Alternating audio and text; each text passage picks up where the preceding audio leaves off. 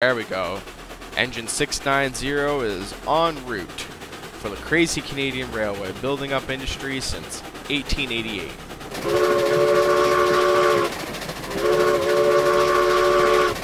Oh, here we go! Oh shit! There we go! Oh crap! Uh-oh. Oh god! Oh god, oh god, oh god, the freight cars are still going. Steel pipes and your crates will come from your ironworks. So let's say, and you don't have to have it directly above the hole. You could be a little offset, which then comes back and connects to my main rail yard area. Yay, it's just like Canada. It's the real life Canada in an aspect. Holy, what kind of smokestack is that? We had a little bit of an accident. A little bit of a derail issue, but this is a rough idea. So essentially you want to be selling oil barrels, and oil barrels you would deliver right to your freight depot no matter what. Locomotives, their class specifications, you got all the different cars. Oh no, you gotta be kidding me. By $40 a barrel, you're making a whopping $18,400. Okay, oh god. Oh god, there they go, there they go! Whoa, damn it! Hello rail fans, welcome to Railroads Online, and today we're going to be taking a look at the Pine Lake Valley map, and we're going to go over some different ways you can build up your railroad empire with some simple tricks and techniques. We're also going to go over some of the gameplay aspects, things you can do. For instance, the different locomotives, the different driving techniques. We're going to go over things like laying out your first town and freight depots, along with what you need in order to build a successful railroad empire. So, for instance, a good quality amount of rolling stock is going to be a key feature we'll talk about. And we'll also talk about things like laying out your tracks and why the beneficial goodness of having more tracks and switches, along with some of the rules that come with playing Railroads Online. There are some unspoken rules in this game that not a lot of people are aware of, but I figure this is my first Railroads Online video, so I wanted to at least get a nice little show of all my trains. Now, before we do get too deep into this game can be a very big grind, so do prepare for yourself. The map that I'm about to show you is 150 plus hours of work.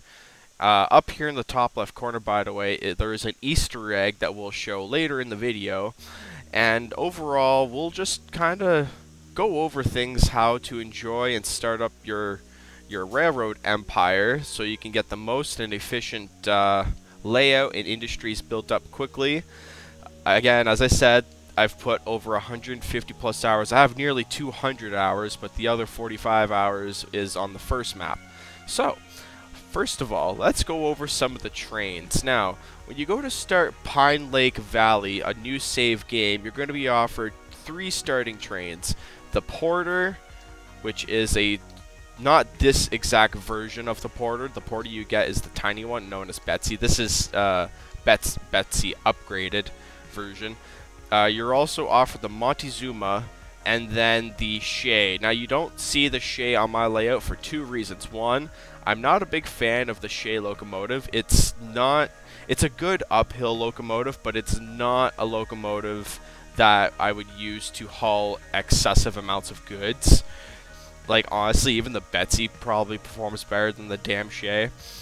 And then, it's always good, I find, to start with the Montezuma. It does have a bit of a tendency to want to derail when going over switches too fast, so it's good to keep it around 15 to 25. Never go too fast when going over switches, because switches can be a little bit glitchy. It's actually a good train, though. It's a good starting train.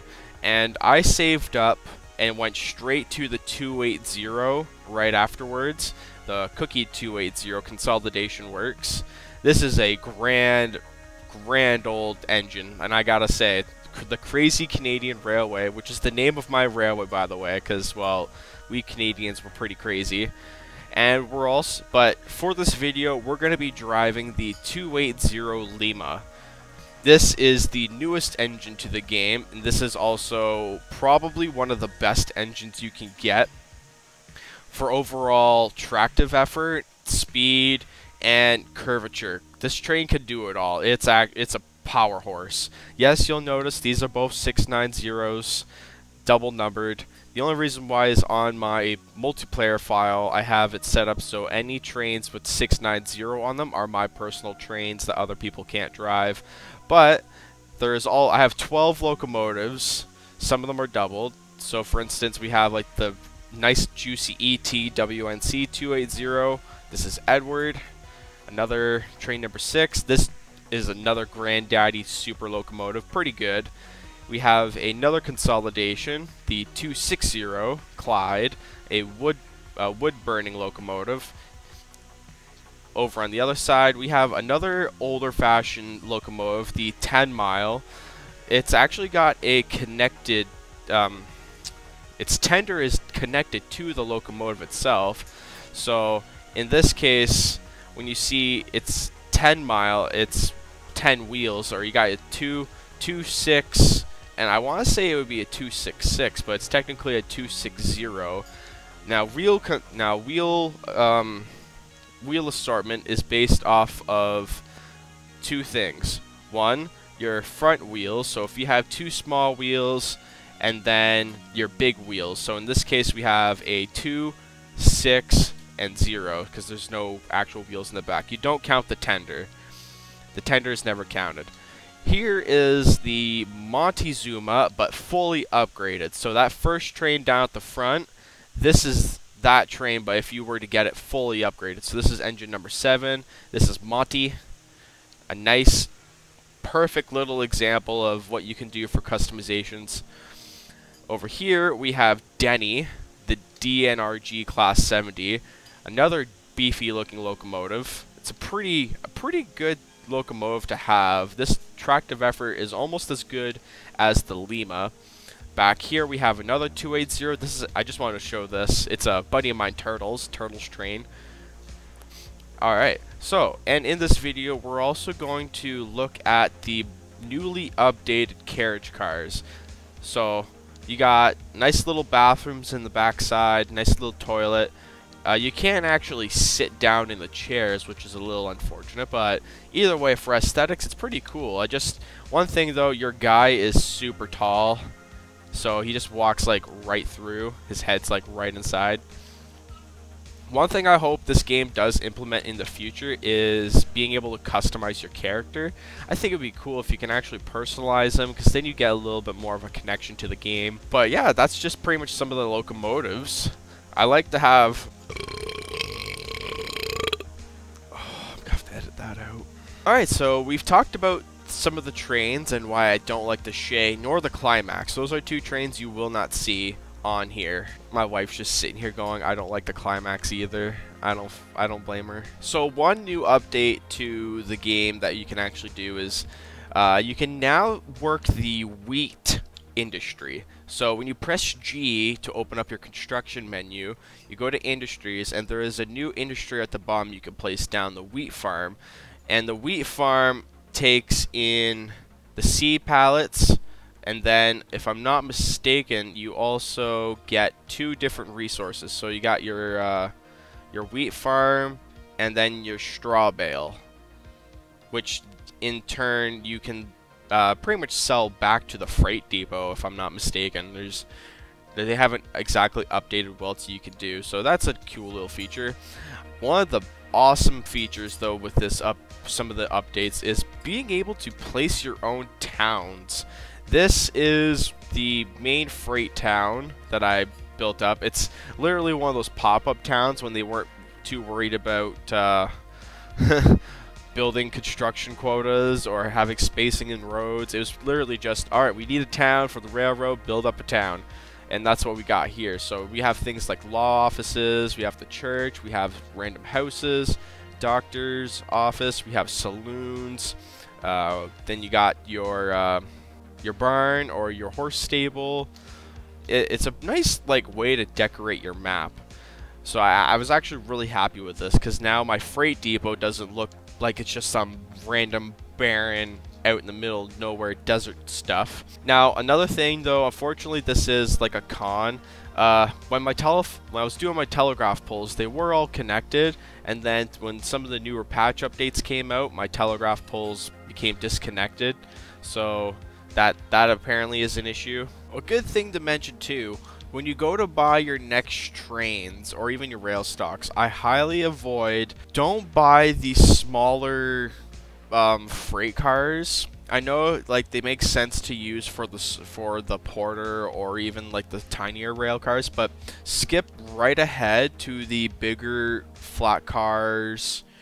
For instance, this one here for log and steel pipe, and then this flat car for beams, lumber, and rail. Just skip right to it, because the porter, if you do start with the porter in the other map, you can haul 2 of these cars and then slowly build up like a 3rd car, and it will haul 3 cars. It's a little stressful on the engine, but it does work.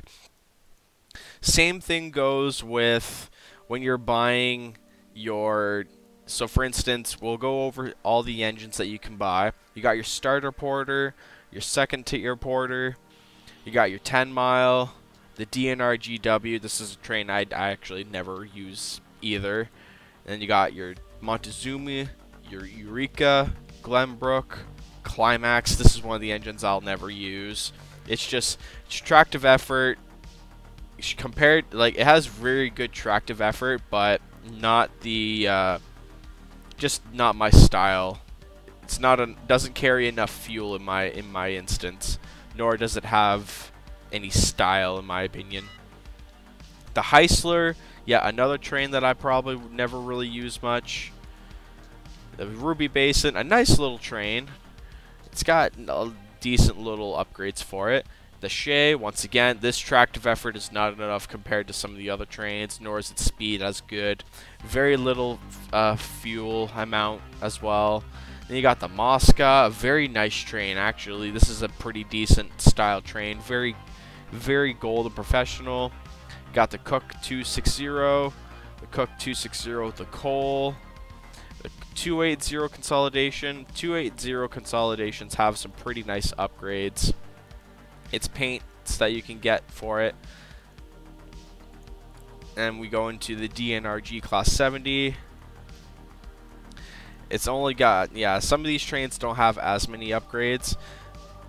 This, yeah, that's a smokestack you'll never see me use right there. Headlights, pretty good amount of headlights. Depending on the headlights will actually give you the generator setup. You got your paints, 3 paints for this one, and then your Lima only has 2 paint schemes.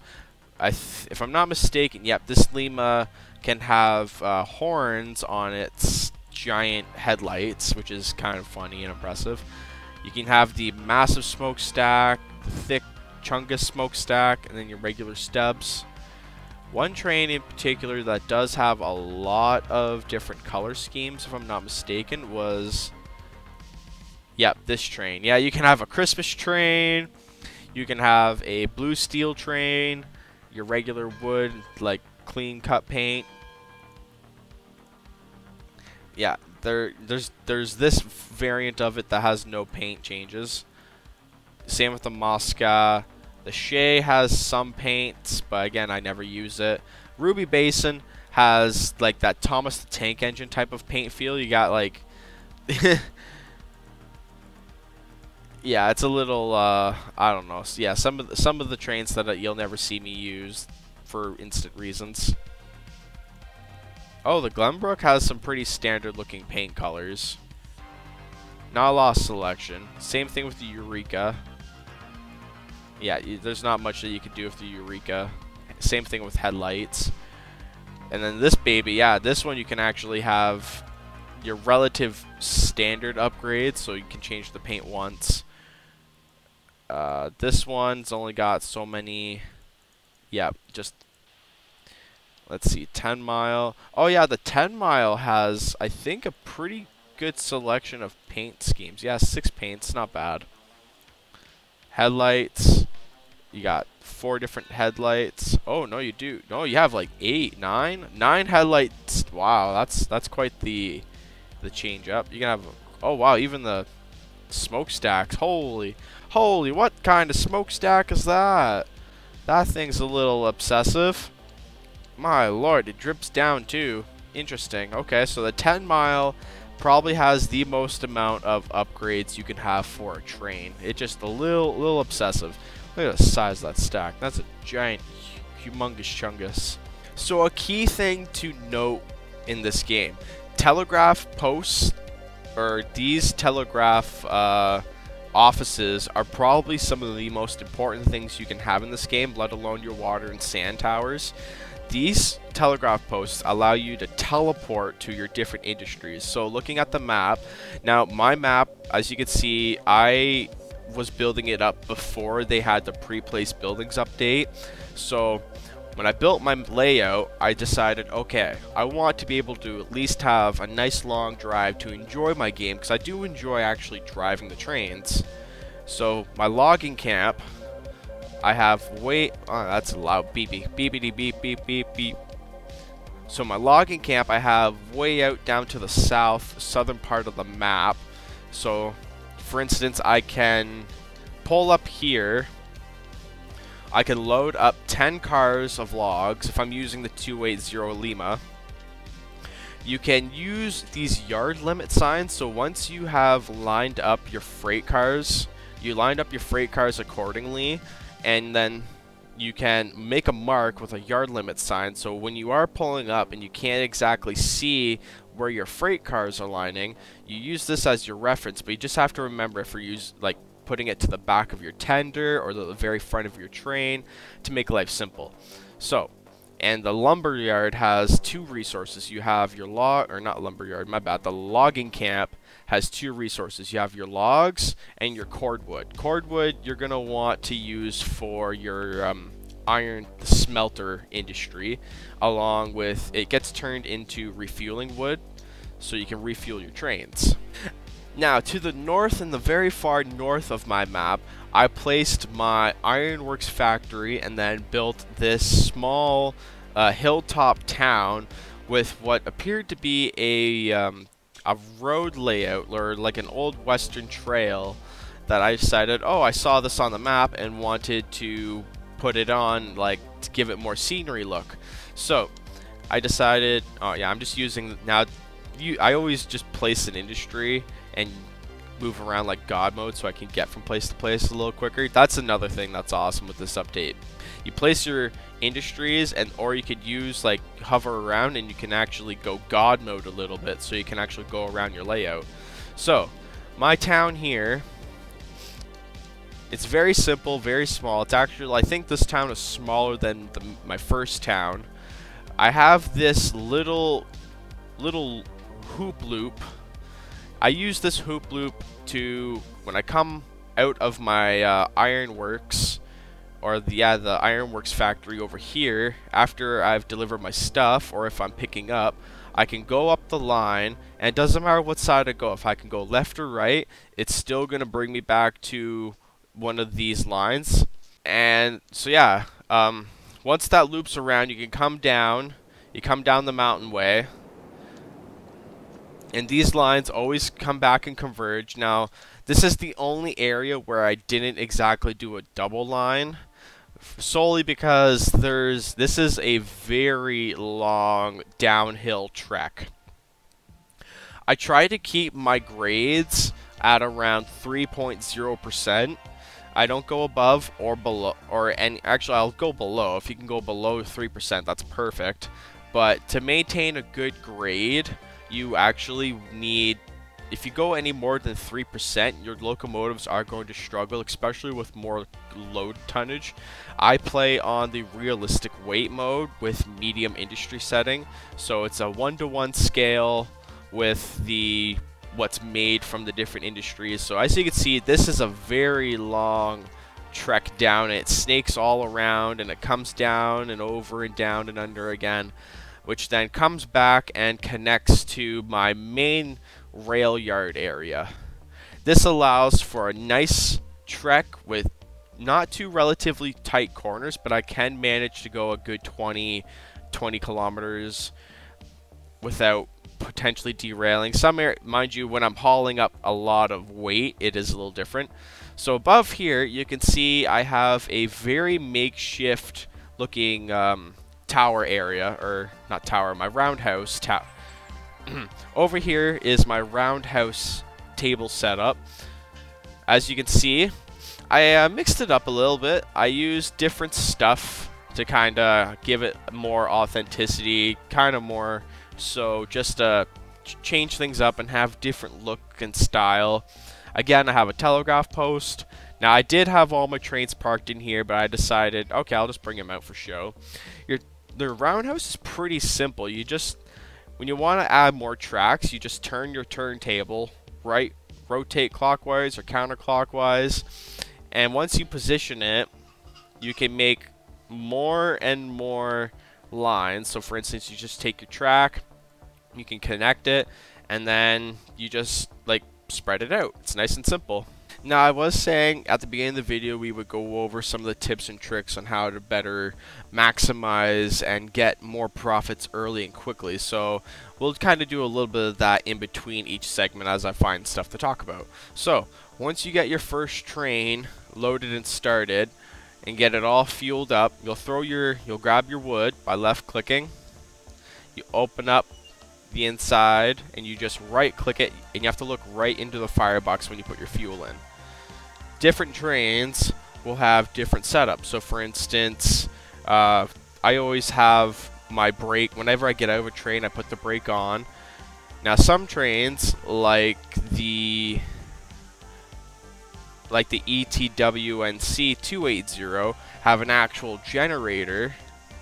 So when you actually use the generator, it'll turn the lights on, and you hear this cool little sound, along with a compressor for air for the brakes. Now you want to have, I usually leave my compressor on. Generator you can keep off because you don't need to keep it on. The interiors of these trains are very well detailed as well. You can grab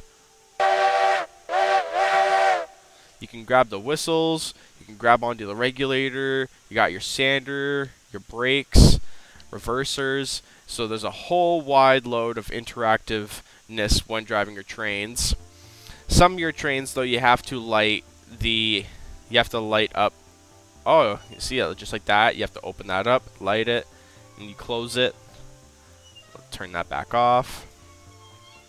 So now that you have your train ready and golden, good to go, you are probably going to want to start off with some log cars. You'll try to buy, with whatever money you have, 4 log cars. You'll connect them, you can name them, you can put whatever you want. I usually put log in, for different freight types, I'll put the actual freight type name on the car so I can remember. So you start off with 4. 4 is a good start. You can buy as many as your amount of money can let you have. You tie your freight cars to the back of your train. It's pretty simple. You literally just go up to it. You add your link with left mouse, and then you right click to add, and it'll connect. You can't really see it here. Now your brakes are automatically going to be on, so you gotta turn them manually, keep it at 0%. Now for an example, we're actually going to start getting the 280 Lima prepped and ready to go down the line. We'll have a nice little tour. So this coal-fired train, you left click, you'll have a nice little shovel of coal. Shovel that into your firebox, grab a couple more loads. Coal trains seem to have much better yield for fuel. So right there, I'm already at 85%. It's going to heat up the boiler. You got some of these other doors that you can walk through, so you can actually get to the front of your train if you're out and about. We'll close that up. You also have your window hatch you can open up, which is nice and dandy. So you'll take your freight, you'll run your freight down the line. Now a key thing you want to keep in mind though is your distance. So I have my logging camp and my sawmill pretty much half of the maps away from each other. This is a pretty big map, I will say that now. So if you are looking for a way to enjoy the actual train driving experience, I do recommend spacing your industries out, but you don't need to space out all of them too far. So for instance, your refinery requires steel pipes from the ironworks, it needs lumber, and it needs oil in order to properly set up your industries there. Alright, so now that you've got fuel in your train, it's bringing the boiler pressure up. You want to check that all your car brakes have been turned off, or at least they're set to the 0%. That way you're not having some random stoppage, because it's a good way to be fuel efficient with your trains. Once you get it up to speed, you want to actually set your regulator to 0. That way it'll actually save on some of the boiler pressure. It saves on the fuel a little bit, even though no matter what, the fuel will constantly be consumed. Okay, so we bring your regulator up a little bit. We better, uh-oh. Stop the train. Stop the train. We almost forgot something very important. And this is what I'm about to tell you will help save you from derailing your train. Which, in some point in the video, we will derail a train on purpose to show how to re-rail the train. Excuse me. So, as you can see, I have a triple switch. Now, it's already set, so I'm all good. But if I was to have it switched over to central or left side, this switch does not turn automatically. So once you were to go over it, your train will derail. Now, here's a cool thing to keep in mind though. So I'm going to change just this switch right here, and you'll notice something pretty interesting when we go over it.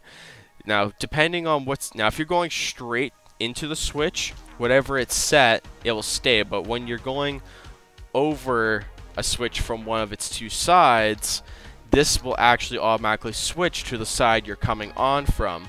And I'll give a little demonstration of that. It's interesting how the game's dynamics for that come into play, because triple switches don't have that same function. It's more whatever it's set to, you're kinda screwed over. Alright, so let's get this baby rolling. Alright, so I got it moving, and you see how that switch just automatically shifted. The bell will ring after a little bit. Bell, we get it. This is what I never actually use the bell in this game because of it doing that. It does get a little excessive. So we don't need to turn that. So just like in up and down rail section, I want to get my train onto the right side, because with a double rail line, you want to have it set up so it's like going up and then going back, kind of like American roads. Now I don't need to go that way. That way is towards the lumber and oil field welds. We just want to go up towards the actual oil refinery, which is where we'll go start first. So that's good. That's set up there. Perfect. There. Now that's all set, and you can look about as you're walking back up. You know when you go to do your rail lines, and you don't have to change it when you come back. So depending on your freight, I usually find it's better to send your freight to the actual industries. You still get the same amount of money you need that you would get from selling those different freights. And there's actually a guide on Steam that's pretty useful that I use to get a rough idea of all the different stuff.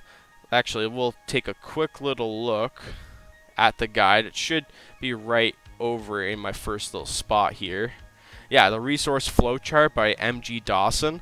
Now, it's not exactly updated. This resource chart gives an actual nice good look at where your resources go to and how much they make per freight car. So load value per full car. So rails, for instance, you got like 18 per 10 car, coal for a 10 at a car, but this is a rough idea. So essentially you want to be selling oil barrels, and oil barrels you would deliver right to your freight depot no matter what. Alright, and it's getting to be nighttime, so what I'm gonna do is I'm actually going to go to my options in gameplay, and you could set the time of day back. So I like to do nice early morning. My day in length I have changed from 45 to 15 minutes. So my one day is an hour. but most of the time it's during the day, 'cause I just prefer it like that. It's the cool thing about this game is you can actually set it up the way you want. So you can even have dynamic weather or custom weather. I have it set to clear skies for now, but if you want, you could set it to be a blizzard. Yay, it's just like Canada. It's the real life Canada in an aspect. Driving in a blizzard, you will have things like slippery railroads. The snow will slowly build up, so you'll have to buy a snowplow and attach it to the front of your train, giving a much more immersive playthrough. But for now, let's just keep it at clear skies for now. Yeah, that's more like it. Nice clear skies. So we're actually not going to take this train up towards the oil refinery industry. That was just like a rough idea if we were doing. What we're going to do next is go up my mountain pass and give some rough ideas of how you want to actually drive your train up the mountain with a heavy cargo car. Something that a lot of other players don't usually think of when they do join a Railroad Online server, someone else's layout. I've noticed a lot of people tend to want to simply get on a train and derail it. And sometimes it's understandable. Some people like to play train games simply for the fun aspect of derailing a train and watching the outcome of it coming off the rails and sliding down a mountain. But when you join someone else's railroad, it's a thing of out of respect. Like, for instance, you don't just hop on the biggest train you see, because for all you know, there could be a reason, or that could be someone's private train. There's a bunch of different aspects to think about, so you usually want to go up to the person, whether you're playing with a friend on Discord, or you're just like joining someone's random thing. If I'm not mistaken, there is some type of chat system. I might be wrong. Oh, L for lantern. That's always good for nighttime. So, with that in mind, though, just anytime you do go on someone's server, just be courteous. Don't take the biggest train. At least show that you're a competent train driver and that you know how to do the layout and understand the components of how they designed it. If you go onto a server and you notice, oh, this layout's like crazy, then there's a good chance it was designed with the motion of derailing on purpose.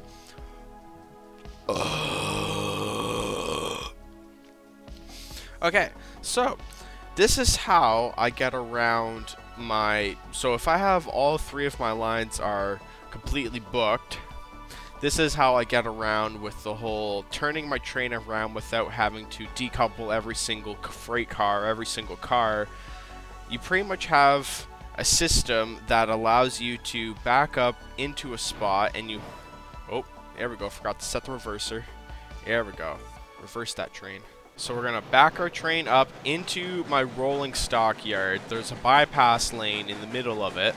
I try to keep it as realistic as possible, so if you are in a rail yard area, the speed's usually between 10 and 15. You don't want to go too fast when hitting these bends. So, and now I'm coming up to another third switch line, or a 3-rail switch line, so I'm going to want to stop my train. I really shouldn't just jump out of it when it's still rolling, even knowing that the brake is on. Okay, so we're going to switch that to the middle line, and then we switch this one to be straight in the middle. So you have, these are your majority types of freight cars. We've already gone over the log cars, and then you have your actual lumber beams, rails, and iron. So I put like LRIRB. Then you have your cord and barrels. Then you have your copper and coal hoppers. Your copper, oops, my bad. I meant to say coal hoppers. Bleh, my bad. And then your crate tools. Now, I noticed you don't actually need a whole bunch of these box cars to do really good. Most of the places that need tools, you can literally fill it up with just the 4, because 32, 64, 96, and right there you're pretty much filling out the 100. So that's a good way to save money. You don't need to have a whole bunch of box cars. I do recommend having a crap ton of cord and barrel cars, your lumber cars, and your log cars. Those ones you'll definitely benefit from having a lot of. So this, we don't have to switch this, but it's always good to go up and back the line. You want to just have all your switches ready to go. That way you're not running into an issue where you're backing into a switch and it's not set. So to get a rough idea of what I do here, we pretty... Oh, here we go. Here's a good way. If you want to get, like, if you're getting some nice cinematic views, take that, then you can... There you go. Now you can look away. So, as you can see... It's kind of like a little triangle shape, where I guess some would say this looks like a uterus. I don't know why. Apparently they don't know what uterus looks like. It splits off, so we're going to go up this line here, but I need to turn my train around. So I'm going to back it up. And then we're going to pull straight forward into this area, right behind this train. And then we switch our line over. Yeah, we're going to have to take the longer way. It should still work with all those trains in the way. If not, that's okay. I have another way that I can do this, which involves going up and around to the oil refinery where I have a loop around, so I can come back and just come straight through here. Which is something I'll probably actually do, because something tells me having all of my locomotives like this, it's not very practical. You wouldn't want to fill up your your entire rail line like this. It's just doesn't help. Or I could back up into this town area, and I'd have to place my train set up into this area. But then, yeah, no, I have that set up differently as well. So planning out your rail yards and rail lines is very crucial if you want to be efficient to save time, because switching out cars can be a little time consuming if you are having to go back and forth so much. Ah, crap. God damn it. What happened? Why did this, what hit? What hit? Ah, God damn it. Damn it. I hit something. I don't know what it was, but apparently I hit something. Ah, crap. Well, okay. So, we had a little bit of an accident, a little bit of a derail issue. I guess this is a good time as any to show how the re-railing works. So this does happen sometimes, where your train just decides to completely derail with no actual cause or reason. I wasn't going too fast, but anyway, this isn't the derail that I wanted to do, so we'll actually have a proper derailing later. So, when you have a derail, you're going to click on the re-rail option. You click on the car, coach, DSP, it pops up, and then just like that, you look at the track, and it'll reposition it. Boom. Just like that. Super simple, super easy. You just have to reconnect all your cars, and you want to turn on the brake when you go to do it as well. So to recap, you click on the re-rail option in G. So you press G, click re-rail, you click on the car. It should come up with the name right beside re-rail in the little text bar there. You look at the track. You have to get some back distance. Sometimes if the car is too close like that, it won't actually re-rail properly. So in this case, we can go all the way back here, place it down.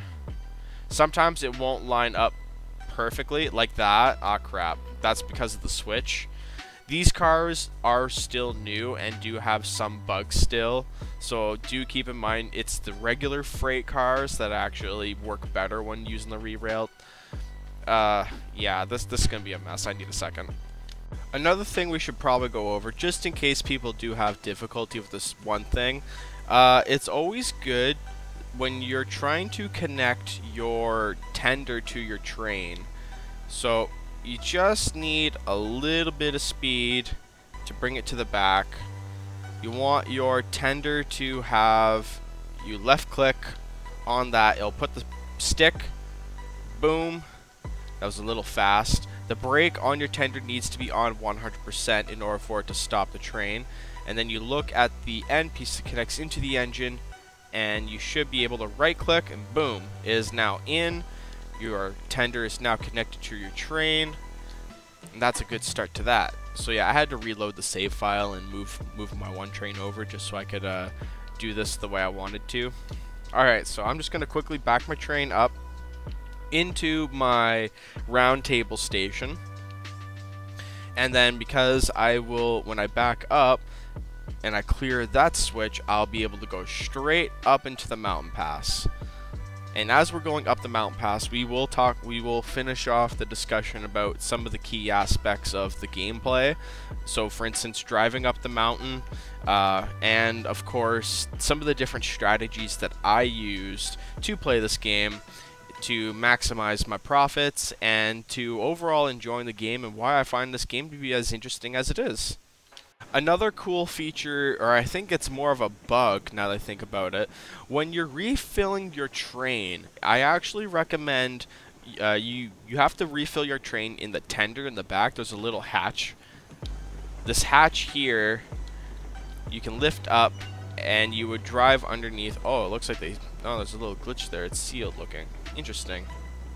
Okay, but anyway, I've taken advantage of this one bug where you can actually overfill your tender to the point where it never empties. So I've had 4,500 liters of water in my tender for pretty much 3/4 of this train's life. I've never had to refill. I've only filled it once, and that's allowed me to pretty much have this whole, oh, I can spend more time delivering cargo and not having to worry about if I'm going to run out of my water fuel and stuff. Alright, so we have to take this nice and slow, and yes, as I mentioned before, my telegraph poles started to glitch out. I tried using a system where I would put them closer and it would connect. However, that didn't work, so telegraph poles are one issue that hopefully they will fix. If the developers ever do watch this, it'd be awesome if they do watch this video. Hi devs, great game, love it. So I'm just backing my train up into my round town table area. Call it pound town sometimes. Alright, we switched that. We're going to pretty much pretend like we just came out from that station over there. Or, what I could do... Oh no! Aw, you gotta be kidding me. Okay, I know what's happening. Okay. Ah, crap. God damn it. Damn it. Damn it. I will admit, I've actually never used these cars yet. Because there was an update and they took out the cars. The carriages. So I'm under the impression that the carriages cannot handle curvatures of 15%. I don't know. This is a pretty tight curve, I will admit, but god damn it. Considering some of my curves going up my mountain are just as bad. Crap. Okay, let's see what happens if we re-rail that back onto there. Okay, so that worked. Okay, let's see what happens. Maybe it's just because the reverse. There is that possibility that's just because the reverse is not as good. So we're gonna try reconnecting our passenger cars. I keep having these random derailments at the worst time. I thought I had this all planned out properly. God damn it. Okay. So we're gonna back up. We're gonna see what happens if the next car will derail. Yep. Ah, crap. It's derailing. God damn it. Ah! No! Damn it. Damn it. Damn it. What happened? Why is this? Why? Aw, the switch switched halfway through. Ah, what happened? Why? Why is this happening? Ah, god damn it. This is like the third derailment in this video. I wanted this to be nice and proper, and keeps... Ah, god damn it. Okay, so I decided to load up... So I had two save files. One's for recording, and one's the actual industry build-up playthrough. Unfortunately, I kept derailing the carriages. I guess they're not too steady with my rails. This is a narrow gauge railroad, so to be frank, I'm not actually disappointed about that. So we're just going to skip to the next segment, and that's your end game products. So the best way I can describe this end game product of making oil barrels, you're going to be crunching a lot of crude oil into this system, and in order to get the crude oil, you have to deliver beams, steel pipes, and crate tools to the oil fields. You deliver those from the ironworks, or sorry, steel pipes, and your crates will come from your ironworks, whereas your beams will come from your sawmill. So you deliver all that to your oil field. It's a very long grind. So what I like to do, I was doing it, but now this is pretty much almost empty. I was doing 5 to 6 loads of crude oil with my 6 cars. I keep my crude oil cars at the oil field just to make life a little easier, so my switching yard's not too backed up. But what I find is if you deliver, so for instance, this industry has run out of lumber. They need lumber to turn into the actual barrels, so I leave that empty and I build up my supply of pipes and oil. And once I've delivered enough, like I try and get this number up to 400 or 500. Sometimes if I can, I'll get it right up to 600 because it's only 8,000 liters, and each 1,000 is worth 1 point. So you will end up doing a lot of crude oil runs to build that up. You still get paid for it. So for instance, I'm a level 9. My XP is at 142,000. I've got 42 grand saved up, and that's pretty much from constantly delivering stuff over and over and over, like just the repetition. If you are a fan of the repetition games, definitely for you. You will notice, however, you can only deliver so much lumber. For instance, I'll take 4 lumber cars and I'll deliver 2, sometimes 3 if I can fit it in the back. It's mostly 2. I'll pull out, take the 2 empty cars, put it on this center line, and then empty my other 2, rehook my line back up, and then I drive right out. Yeah, because this is the one thing I wish they didn't do, was this whole having to... You can only deliver so much lumber and so many pipes without having to take your freight cars off. Your oil field, however, is set up so it's got 3, it's 1 line. So you got your steel pipes, your beams, and your tools.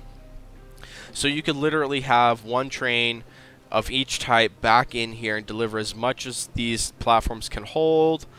I have 3 lines, so when you're doing your oil, actually loading your oil into your cars, there is a safety valve here, hand valve, that you have to turn after you adjust these chutes. So you want to adjust your spouts accordingly. So let's say, and you don't have to have it directly above the hole. You could be a little offset, and it'll actually still fill up your car. It's nice though for realistic purposes to have it lined up and sit right above the hole line. But if you're not, that's okay. It ends up working out the way you want. And then you have your hand valves over here.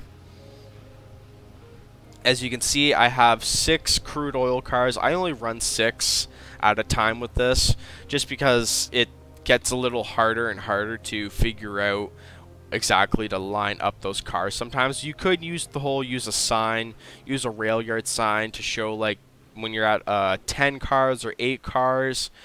But I always keep these cars fully loaded. As you can see, there is the weight, so 8,000 kilograms or 17,637 pounds worth of fuel of crude oil, but it's measured in a point system. So 8 points of fuel. So that you're gonna have to fill that crude oil tank pretty much a lot. So you're gonna be running a lot of crude oil back and forth, but it is worth it, because once you are building up these oil barrels, let's say you have this entire platform full of oil barrels and you have enough that you could fill, for an example, if we do if each car is 46, so if I have 10 cars times 46 each, 460 barrels, and now you times that 460 by $40 a barrel, you're making a whopping $18,400. That's like a heavy bang for buck, and that is why you want to maximize delivering your resources as best as you can, because the more if you can actually fill that tank of 1,000, and after you filled your platform with barrels, come back and fill up your steel pipes and your wood till it's as full as possible. That way, as you're loading your train full of barrels, it's replenishing 5 barrels at a time. Every so often, it'll replenish barrels, like as it's making more and more while you're loading your train. So this little bar here will go up. You keep track of it, and as you're offloading, this little ramp here, the first barrel sometimes tends to fall off the side of the platform, but that's okay. It's just one barrel. Sure, it's 40 bucks. 40 bucks is 40 bucks, right? But this is a great way to get yourself built up so you can have multiple trains. And if you have a whole bunch of friends playing together, you could have one person, or the employer would be delivering the oil barrels to everything while your employees are building up the rest of the goods at all the other areas, like your coal mine, your iron mine. And then you can have, like, your new guy, you would probably have starting at the logging camp and sawmill. Your smelter requires you to have a good surplus of cordwood and iron. So for instance, I'm all out of cordwood here. Cordwood, you get like 100 here, but the more and more you have it loaded, it'll constantly keep like refilling your actual product output. I only have like 112 iron ore left here, and I learned the hard way. You don't act just like the oil refinery. You can't bring it you can't bring your truck all the way back and through, because if I were to try and drive over this, it will derail. So I was just I was testing that theory out to see what would happen, but it didn't work out. It worked out very horribly, just like the last few derails. So your smelter will create the necessary rails. Rails get delivered to your iron mine, and your actual iron blocks, or raw iron, you would deliver to the ironworks station. So your coal mine, now just keep in mind, I put my coal mine and iron mine close together just because of trying to these industry buildings, they don't look good when they're not beside a mountain or a hill. So your coal mine needs beams and it needs rails in order to output a nice steady amount of coal. So you'll bring your coal hopper and you'll drop your chute down right above it and then fill it up until it's like, you don't want to overfill and lose product, because then you're not maximizing your profits and you're healed.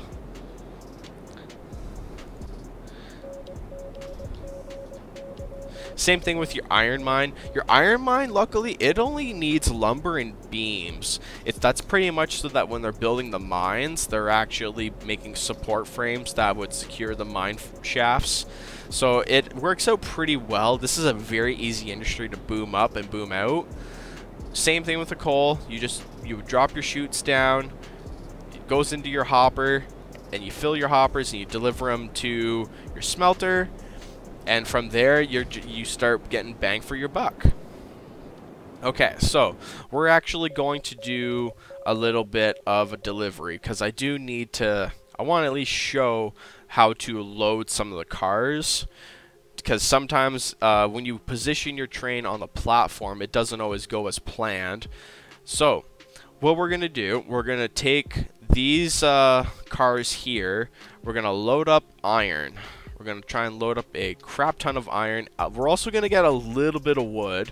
We're going to deliver it up to the actual ironworks. So it's going to be a bit of a trek, but this will show a good like standard way of when you are delivering goods. Now, just like in the first map, all your industries are spread out to a point where you're spending a good hour just getting from one place and then an hour back, which is a little too much for me. I do enjoy driving trains, of course. Oh, I need to put more fuel in this one. So we'll load up our firebox. Now, I'm hoping this shouldn't derail. I think it's just those carriages still need a couple more updates. Or it's maybe my railroad's just a little too tight. That's also a probability. So we're going to set a reverser, get the regulator. We still have some built-in boiler pressure. So that's rolling. I'm just doing this to be quick. That's already set. So now we're going to connect to our freight cars. Oh, whoa, there we go. Not too fast. You don't need to go too fast. All right. And because of the brakes, I always set the brakes on my cars. So that will actually slow the train down as I hook it up. There we go. And now we are coupled. Go to your handbrake, turn it off, and we are now ready to go forward. So in this case, because I'm on my freight yard, I have to go past my bypass line, and then I'll have to back up into the lumber. So I'm only going to grab 6, 12, 18, 24. So 4 cars of lumber, and then the rest will all be iron. Alright. Now we can finally get into some train driving. If you want to get rid of this bar at the bottom, press Y to go into the cinematic view pretty much. Or not really cinematic, but the barless view. I don't know if there's an actual cinematic view, like where you get to see an upshot of your train going up the line. If there is, then I would like to know in the comments section below. Maybe it's in the controls and I just didn't see it like right there and then.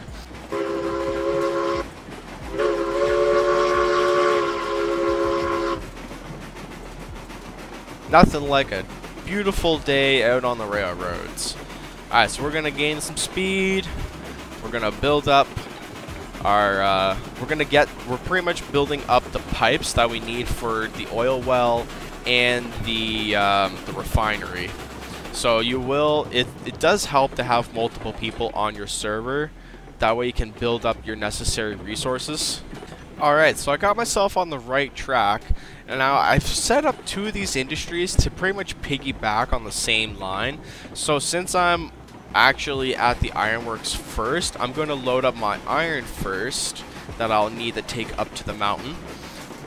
So a good example of knowing how to position your freight cars when you're pulling up to your station. You don't need to have these tracks right beside your platform. It's actually better if you have them spaced out. I made this mistake at the ironworks, and now one of my things I can't load unless or else it starts to hit. So you want to pull into your station nice and simple. You want to slow down to a nice steady. Now as you can see, if you actually line your first car right with the edge of the platform as best as possible, there you go, just like that, you can center out the crane so it lines up to the middle of there, and then the second crane lines up almost to the middle of that car as well. So now you just click on the cranes. The cranes will start to load up your freight. Now I am playing on medium settings, so it's a 1-to-1 ratio. If you play on easy, I think it does the same thing, but check this out. It's loading up the freight. We're at 95 out of 100. And pretty soon we'll see it. Oh no, it actually won't go up because we're out of cord. We're out of cordwood. So the smelter right now is on standby. Those people aren't working. They've all been laid off. Now, unfortunately, because this is, I'm wondering if these could hold 5 if they were to update it. Because, yeah, this some of the freight cars hold a lot more weight than this. All right, so now the first 2 freight cars are loaded. We're going to pull our train up. No, don't reverse. No need to reverse. Set your regulator to 20. You just got to move up nice and simply. You don't want to just go gun-ho. you'll risk having to you'll go too forward, and then you'll have to reverse, and you spend more time trying to realign. So you want to do it all right the first time, and lined up. Now, as you get further and further away with your freight cars, you are going to have to figure out, or eyeball, as I like to do, where your cars will line up. So once you get down to like your 8th and 9th car, it's very hard to see, or if you're like me, depending on your perspective of sight, lining this up gets harder and harder. So I do recommend things like using different signs. So you got sign text, which allows you to, I think if I'm not mistaken, you can place down your own text for the sign. So, oh, nope, that's the Railroads Online Winky. If you press H, it'll actually give you all the information you need, everything about the different locomotives, their class specifications. You got all the different cars, your facilities, industries, rail types, your freights, and then of course all your main menus, how they all work and run. So as I was saying, I don't like this train for the Shay, the A15-2 Shay. It is not, I don't know, it's got its uses on mountains and stuff, but compared to something like the Montezuma, yeah, the Montezuma, there we go, and this is the upgraded version of it too. I find it's a much better train, just overall. Even like the Mason Bogey 266, or even the Eureka. But when you go down to the 280 consolidation, where you're paying $7,500, its tractive effort 88,020 compared to, where's the other?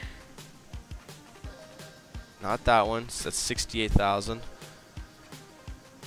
Oh god, not that train. Oh, okay, yeah, here it is. DSMP. The Cookie, the 2.6 and the 2.8.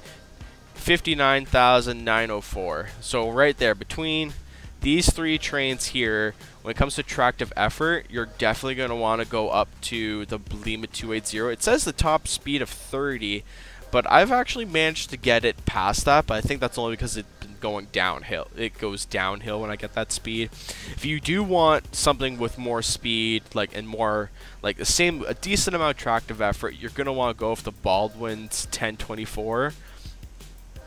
This, yeah, it's a beautiful train overall. Alright, so we now have our 6 cars loaded with iron, so we are going to start making our way to the lumber yard to fill up all of our wood that we're going to need when we bring it up to the ironworks factory.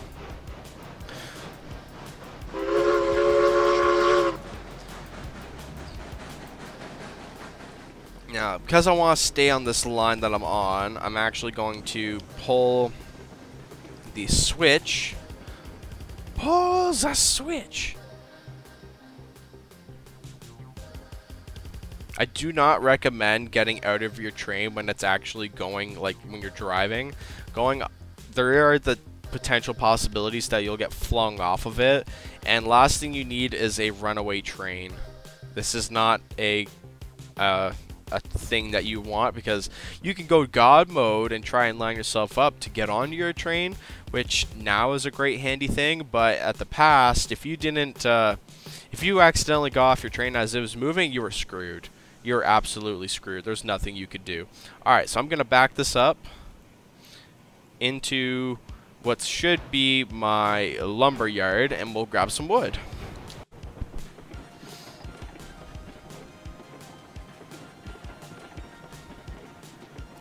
So if you're like me, and when I was first building this railroad, I was a little careless with my turns, but I did want things to line up in a way where I wasn't trying to struggle and have to go around bends so hard.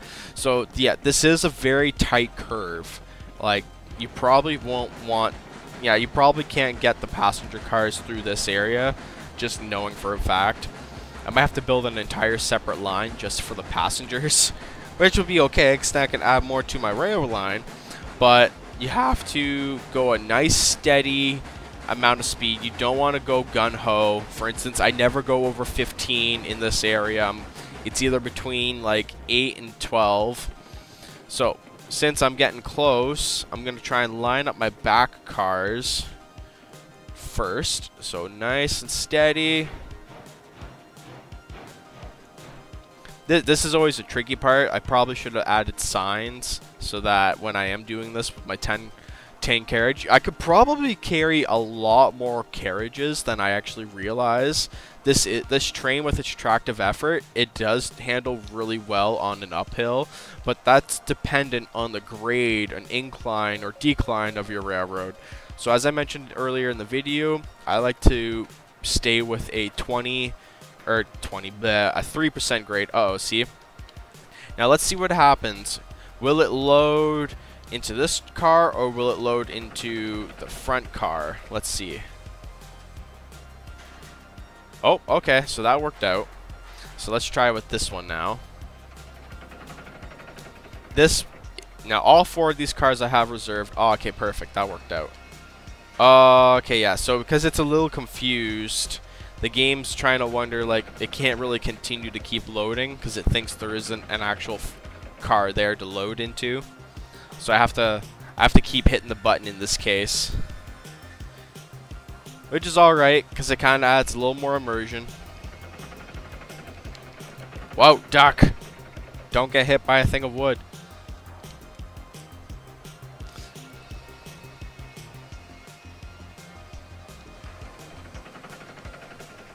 Oh crap! Don't get hit by it. Damn it. See, yeah, I'm definitely carrying more weight in the back than these the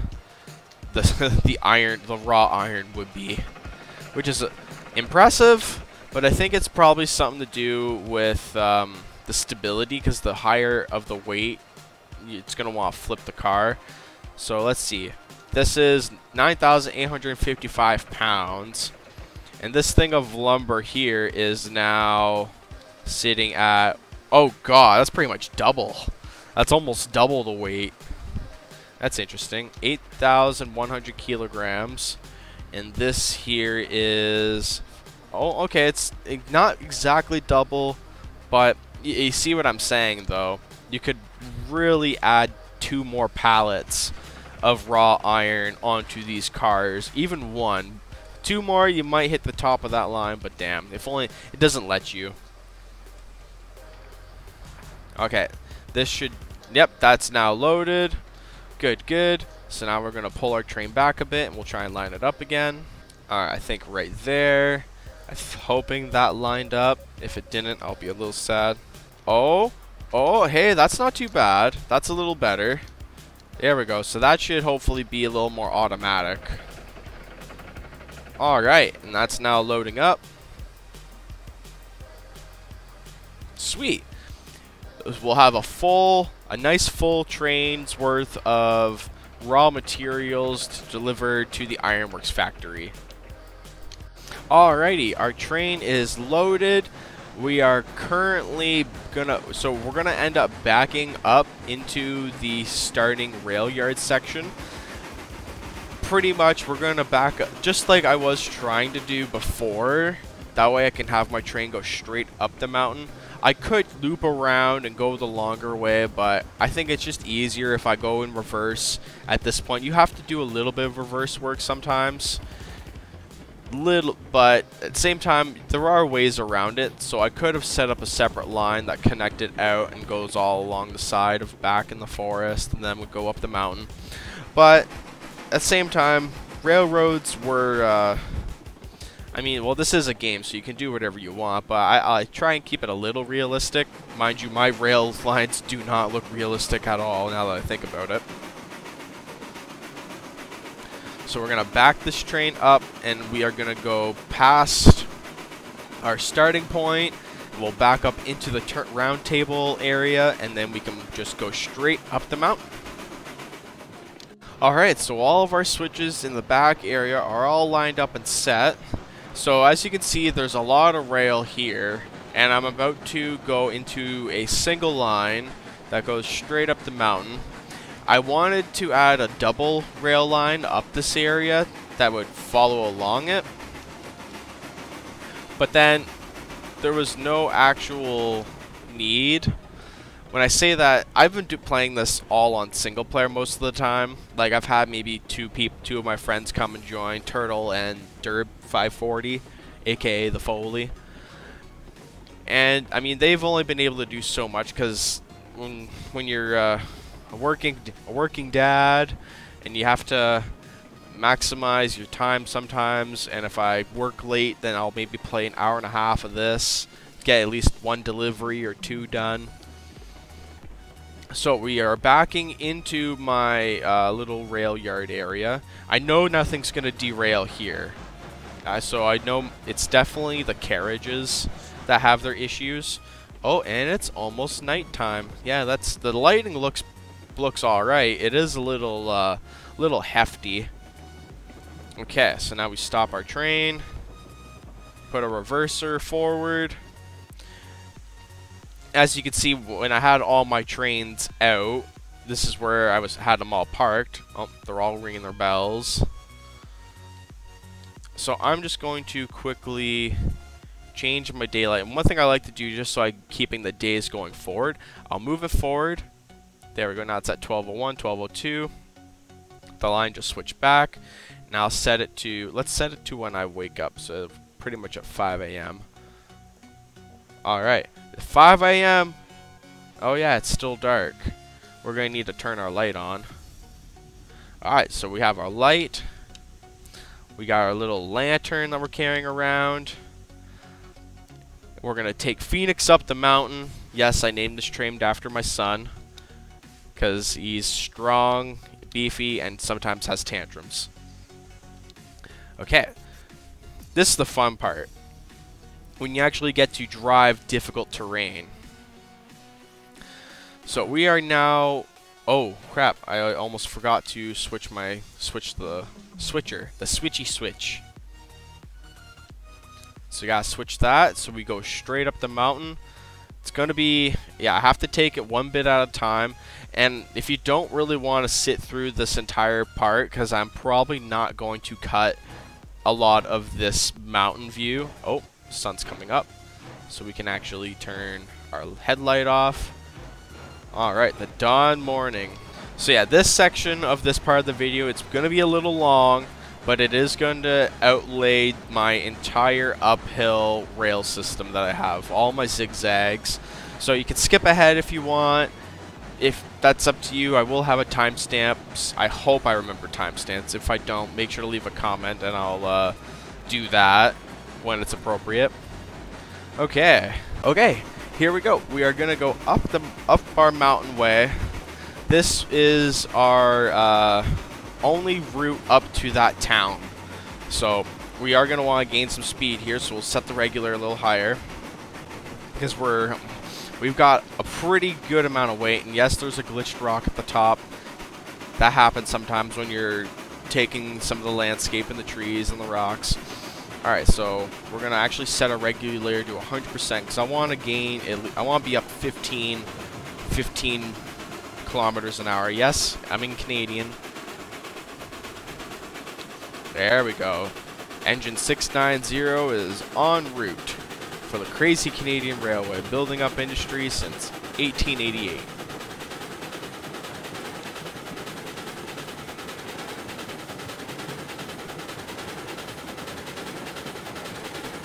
So as I mentioned before, I'm not going to cut this next bit. It's all going to be one continuous piece of length. So this might be the bulk of my video. Alright. We're going 18. 18 is actually just good enough speed for this entire zigzag. So keep up that speed. We're going to get a nice good view shot of some of our industries as we go up this area. There's the lumber yard, and then you got the smelter down in the side.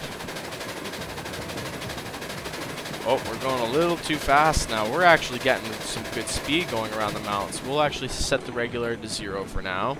Get a little cruise. Here's the choke point. This is where the turn radius gets a little tight.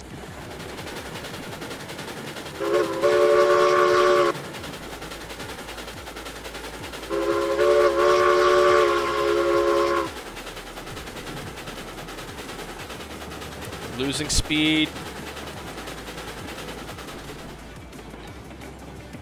We got a little bit of a shake. I guess you have to... I always go 15 around this corner specifically, and then I build it right back up.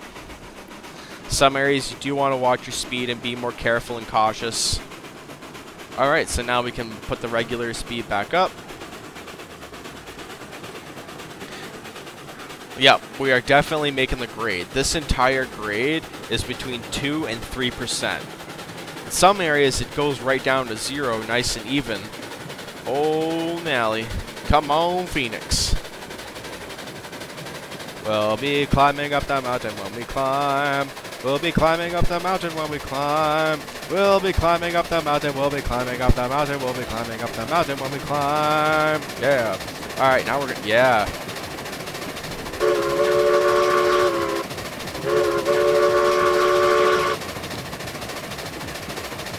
Oh boy. Slow her down. Slow her down. Okay. This is a test. I'm testing to see if we can actually go 25 around this bend. Oh, so far so good. Okay, that's because we ended up slowing down too. There we go. Build that speed back up. The Lima 280 is probably one of my favorite consolidation work engines in history of all of consolidation engines. This train was pretty much built to haul America. Well, in this case, I'm hauling Canada. I think Canada, CP Rail, I think, bought a few 280s in the past. Or at least in wheel ratio. Yeah, they would have been 280s, but consolidation works. I wouldn't be surprised. Alright. Look at that. We're probably about a third of the way through our journey up the mountain right now. Hauling 10 cars full of freight.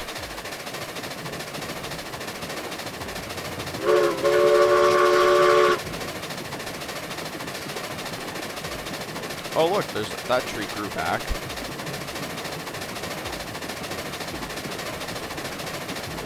At this point, I can almost keep my regulator at 100%, but I am being safe. You want to be safe rather than sorry, because trying to re-rail your train in this area is a bitch.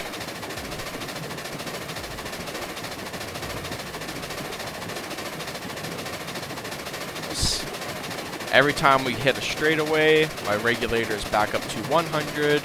Now this case, because this is the 3% grade all the way up and through, set that down back to 44. So we're losing a little speed, but we're still using our tractive effort.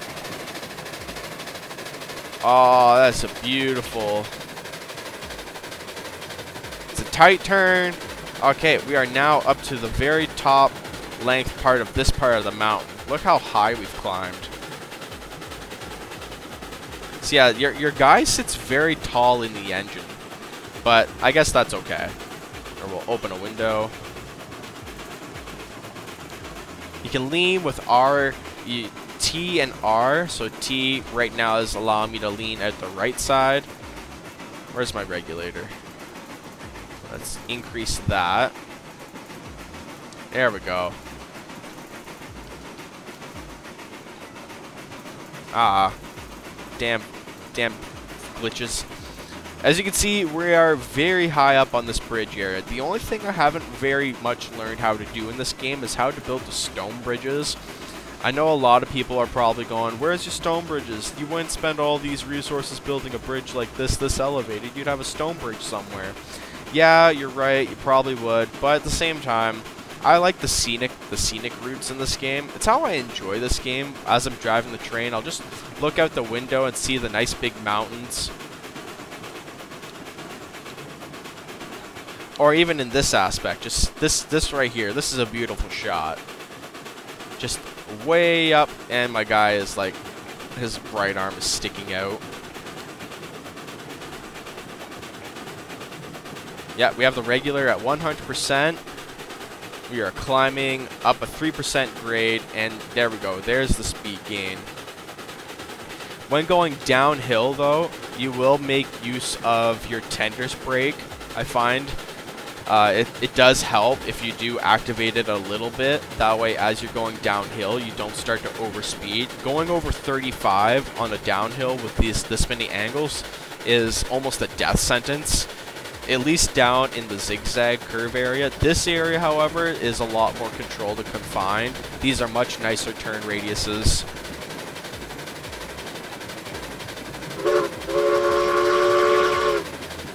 Wait, what am I doing? Let's just, you know, hit the actual... You can open the hatch. There we go. We'll get some fresh air. Woo! I'll be riding 280s when I come. I'll be riding 280s when I come. I'll be riding 280s. I'll be riding 280s. I'll be riding 280s when I come. Money. I wanted to build a town in this area. So if we look on the map where I'm at, just coming over. So my rail line goes up and around this whole zigzag. And then all along the side of this mountain. We're pretty much almost as far north as you can really go. We're cutting it pretty close. We're almost there. Once we clear this area of the forest, actually you can see the stack of the ironworks right now. And we're almost going at full speed of this engine's capability, but I know it can go faster on a straightaway when carrying less weight. This is pretty much an example of it carrying like a 3/4, 80% of its weight limit. Alright, now that we have made it up the mountainside, telegraph poles you can see again. Aw, they disconnected here as well too, damn it. Okay, what's that switch? Alright, switch is at the right spot, so we are good to go straight and into the factory area.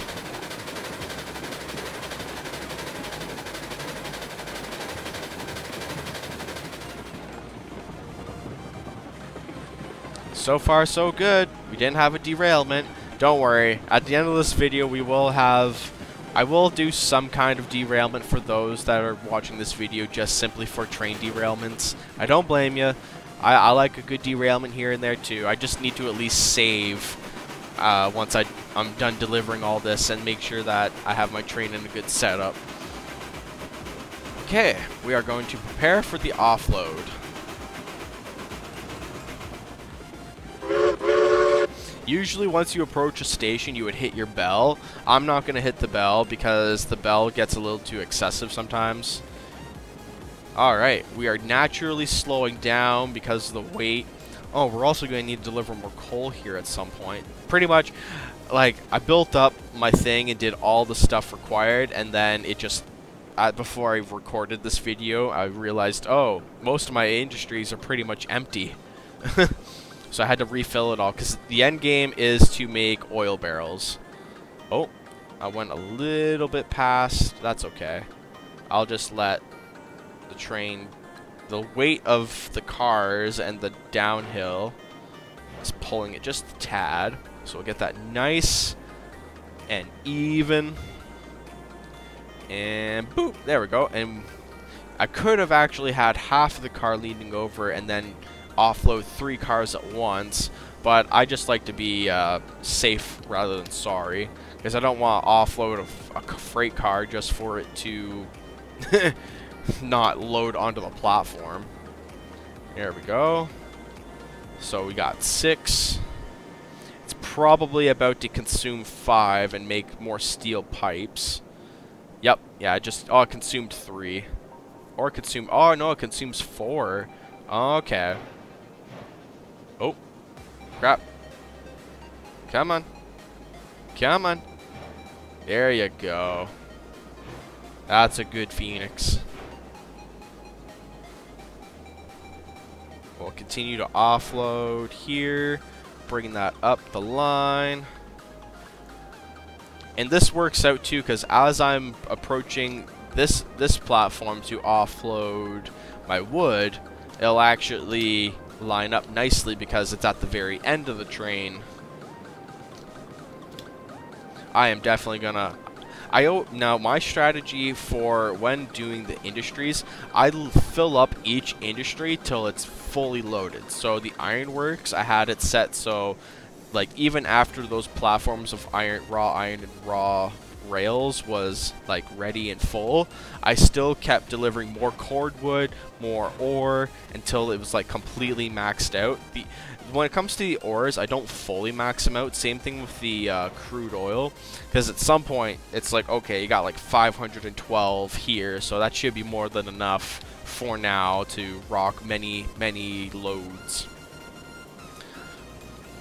Like I at one point was maxing out all this iron, so I would just load this entire train up with iron, raw iron ore, and then I loaded up this area with all the lumber.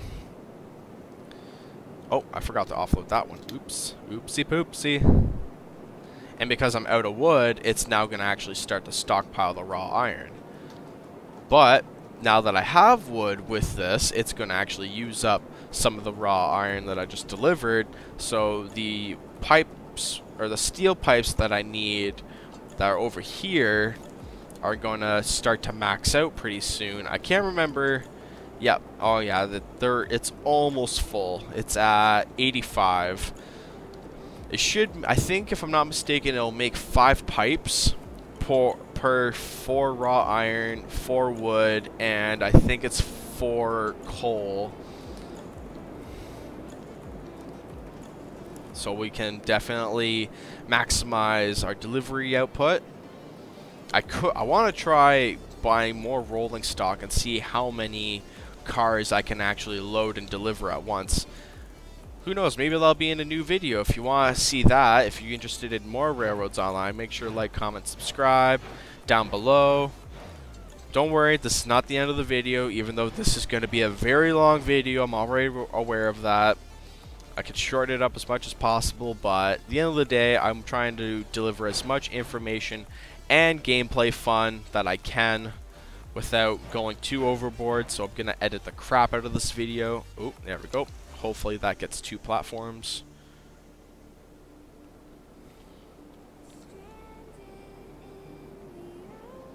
Ah, crap.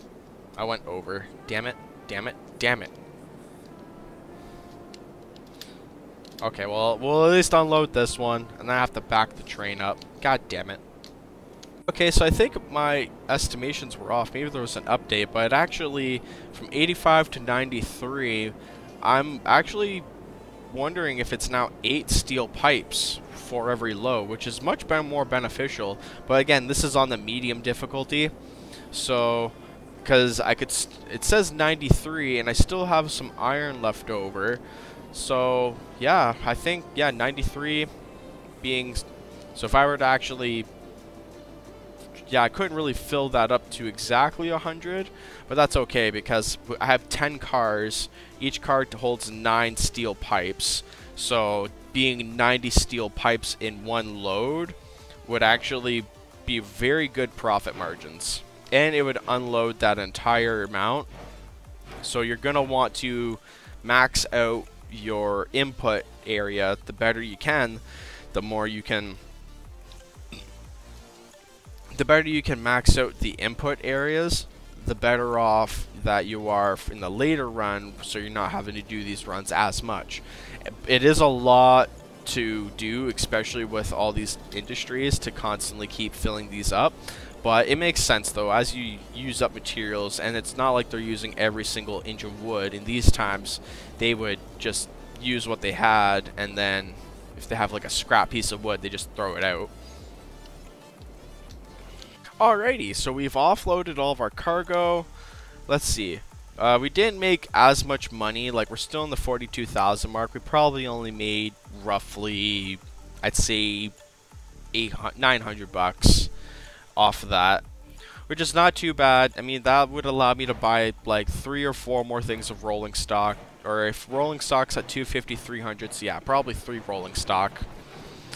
So, as you can imagine, the build-up for getting enough money to buy a large engine comes mostly from repetitive selling of goods.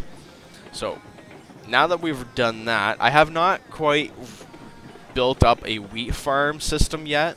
I'm still a little skeptical on how much money doing wheat runs kind of is. I might do one out in the swamp area, but as promised, I'm going to at least prepare this train for a controlled derailment. I've already saved my game after offloading, so I'm not going to derail it here per se. I'm going to actually derail it at a different spot. So we're just going, I want to test to show how this little system works. This little hoop loop, as I like to call it, got to go around 15. Now I was trying to make it so I wanted to connect this part of the rail freight depot all the way down to the refinery so I could just have a one straight nice long shot. However, I couldn't get my 3% grade margins that I wanted every time I tried to go down that area or around this mountainside. It was proving to be a lot more work than I could. So I figured, screw it. I'm just going to make this hoop loop. That way it loops me around. And then as I go down the mountain, I'm at least like straight down rather than having to reverse. There's nothing wrong with reversing down a mountain, but I wouldn't want to do it because all your brake power is in your engine.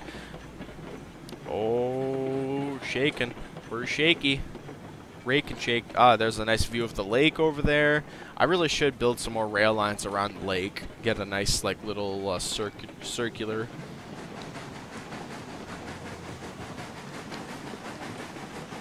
And we'll fill up some more in the firebox.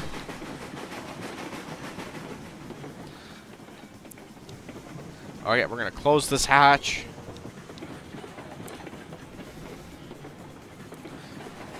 Okay, we're going to go straight down. We're going to go full blast. Now, I usually don't try and derail, but again, I promised that there would be a derailment, like a nice big derailment at the end of this video. So it's the least I can do. If you watch this video entirely, I do appreciate it because it helps my watch time hours. I've been trying to upload different games and different stuff because my main game that I play is Stormworks. But I've had, oh, am I going to hit that rock? Oh, I almost hit that rock. I need to get rid of that rock. That's a bad rock. But my main game that I've been usually playing, Stormworks Build and Rescue. I'm still waiting for updates for that game to happen. But it's not looking like it's going to be fixed anytime soon in time for me to do Naval Wars Series Season 8 with the improved Conquest mod, which still also needs to be fixed. So there's only so much that I can really do. Alright. We are going to, I'm hoping this derails over and off the edge of the mountain and not right in this area here. We're going to go full blast tilt. We're going to go as fast as we can downhill. With all these rail cars with it. So I gotta wait until I'm coming off my straight edge. This thing better derail like the way I hope it does, because even I'm like, hey, I barely ever derail trains in this game. Okay, here we go. Let's see. Runaway train, runaway train.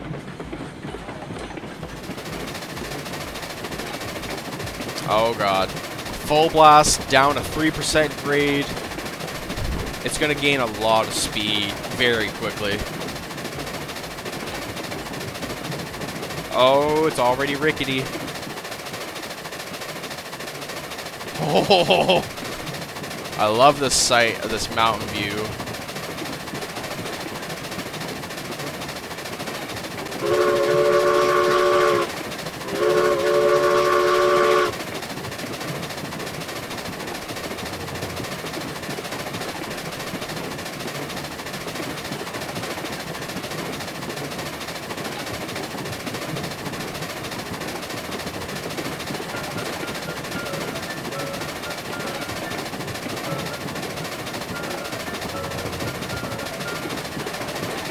Oh, Lord Lon Johnson. It's a runaway train. Runaway train, runaway train. It's not going to get far when it hits that lane. Oh, man. I wonder what turn radius it's going to derail at. Oh, we're going 37. Going 7 points over its 38. Are we going to derail here? Is this it? Oh, here we go. Oh, shit. There we go. Oh, crap. Uh-oh. Oh, God. Oh, God. Oh, God. Oh, God. The freight cars are still going. Oh, God. The freight cars are still going. Okay, I'm on the freight cars. Oh, God. I didn't want to do that. Okay.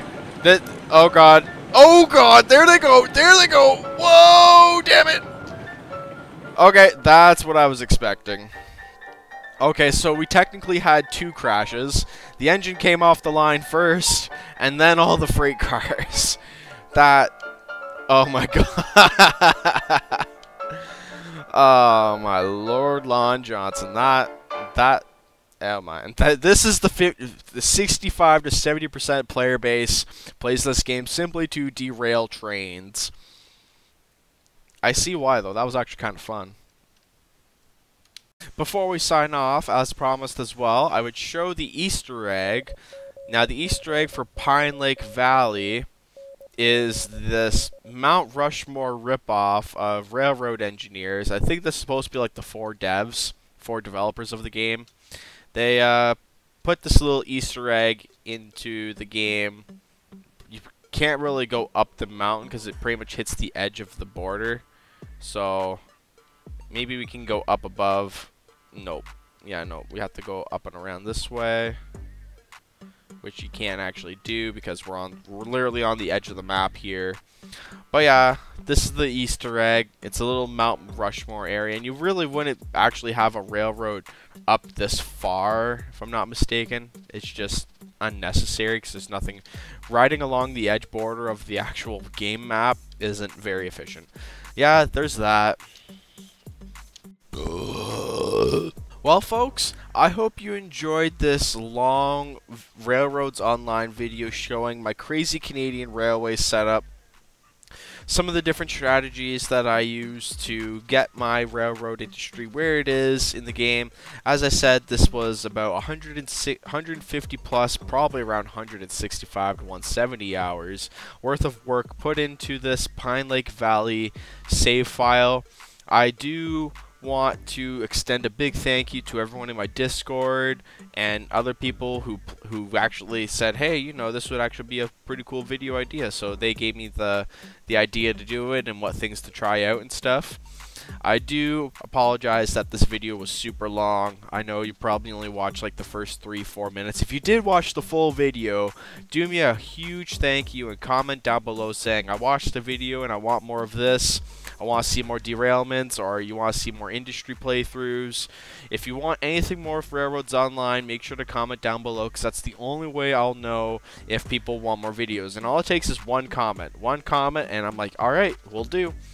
I'm not going to sit there and be like, I need 100 comments. No, you just comment once saying you want more railroads. And if you want me to use a specific train that isn't the Shea or the Climax, because I can't stand those 2 trains. I just can't. They're just, no. They're not the type of trains that I want to drive. I'll drive any other train. I can buy it. I could customize it. But yeah, I hope you like, comment, subscribe. Make sure to check out some of my other videos. As always, stay safe and stay happy.